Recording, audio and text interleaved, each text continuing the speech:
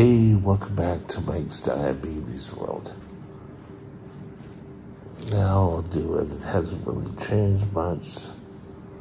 Blood sugar is currently at 6.5. Carb correction factor, blue lines. So every blue line, if I can do this right, there I got 0.65 of the unit.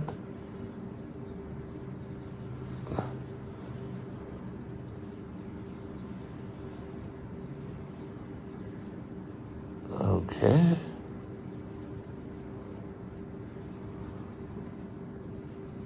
And the pink line is my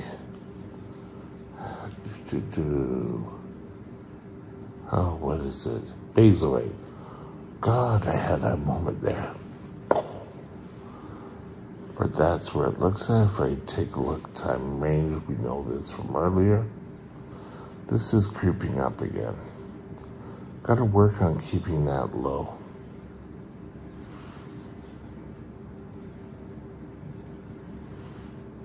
But we'll see. Today, I want to talk to you about another step in our control plan. Remember, March 17th, big day where we get all our ducks in a row and start your life getting control. Sorry about that. Now, we'll be right back and we'll begin.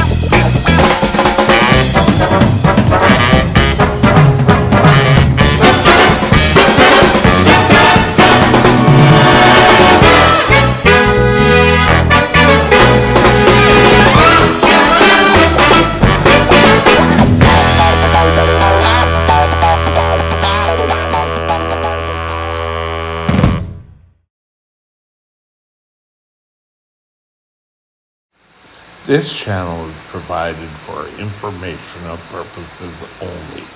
Contact your physician for any diagnostic or treatment plan. Like I said in the intro, March 17th is your day. Hopefully you've gone and saw your doctor. You've got all your equipment and prescriptions ready. And you set yourself up for success. This time, we're going to expand on setting up for success. Everyone will falter at this. That's a real plus to send you guys into these talks, is that you're going to fail. But are you? You're going to fail because you're going to have a high blood sugar. You're going to get sick. You're going to stumble. You're going to have something that you really shouldn't be having. When you eat, you didn't exercise one day. You missed the blood sugar. All of this is going to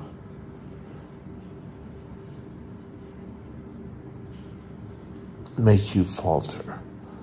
The clue is, excuse me, if you falter, get up and start over. You're I don't want to say you're only as good as your last blood sugar, but it's true. Once you get a high blood sugar, next one, take your correction and continue on. Don't worry about what people think. If you get your one blood sugar that's way out there, don't dwell on it.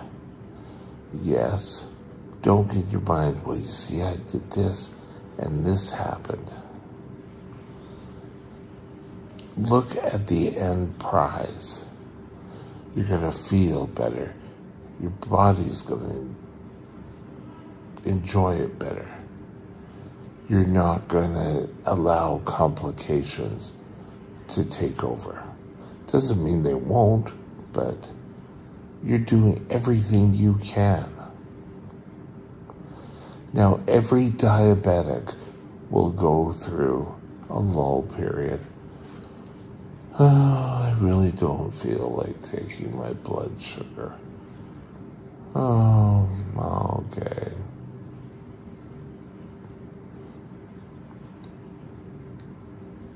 So, if you get a high blood sugar, treat it, move on. If you get low, do what you have to do. If you get a severe low, contact your doctor, adjust your plan, and move on. It's that simple. Don't let anything get in your way of being in good control. It's kind of like setting a goal and reaching that goal. Nothing is easy to achieve that goal. I'm going to use the example of being a medical doctor. It's not just, okay, I applied and got into medical school. Okay, first day of medicine. It went great, wonderful. It's not going to happen like that. You're going to have setbacks, and you just keep going. You keep working at it. But I always tried to plan for any setbacks. And trust me, when I've tried to control my blood sugar, there have been setbacks. I go through times where I have high blood sugars, low blood sugars. We work on getting them down, and then we continue on. Right now, I know 83%. 70 is sort of, they want anything above 70. I know I have to work on that. We'll see how I am tomorrow, but right now, 83%. It's okay. It's not great, but it's okay. So, I want you today to sit down, write any excuse you could see for why you would stop doing the control plan that you, your doctor, have set up. Anything whatsoever. Could be something stupid like, I forgot to take my insulin one day. Wouldn't happen to me.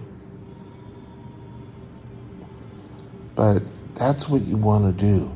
You want to do that and then come up with a plan to solve that. With my diet, with everything, but with my own, that's what I had to do. So all day I'm constantly looking at my phone and seeing, has my blood sugar increased? Has it decreased? 6.7 is fine. Should look at it. That's the number we want. That's where it came from. So, in fact, when I mentioned forgot to take insulin, I didn't realize I wasn't connected to my pump. And I took a look at my number, and it was up to 9.3. And that's a little higher than where I have been. And I realized, oh, well, let's see if maybe I should try to give bolus. Took a look at couldn't find my pump. It was on one of my tables. So what did I do? I plugged it in. I took a little shot of insulin. And it came down. But then that night, I just forgot to give myself insulin. So yesterday, the 83, I don't feel would be that great of a number. But that does not stop me. Oh well, I'm out of it. It's not sort of like those computer games where they come up and they are all grouped together, and if you win, you carry on to the next level. Your blood sugars aren't like that. If you do great, you carry on. If you falter, you dropped off. It doesn't work that way. You can get back to where everyone else is. You know, you may want to watch what you're eating. If you're high, you may want to start drinking some liquids, take insulin. Part of being in control is ensuring that you do not let things get out of whack. Sometimes your body is just saying, hey, you know what? I'm not really happy here. And you end up, but things that you can control, ensuring you're connected to your pump, taking your insulin. Hey, we all falter at that. I'm sure any diabetic will tell you sometime in their diabetes life, they have forgotten to take their insulin. And you can pay for that. So, set up a plan of anything you can think of that may make you falter from your plan.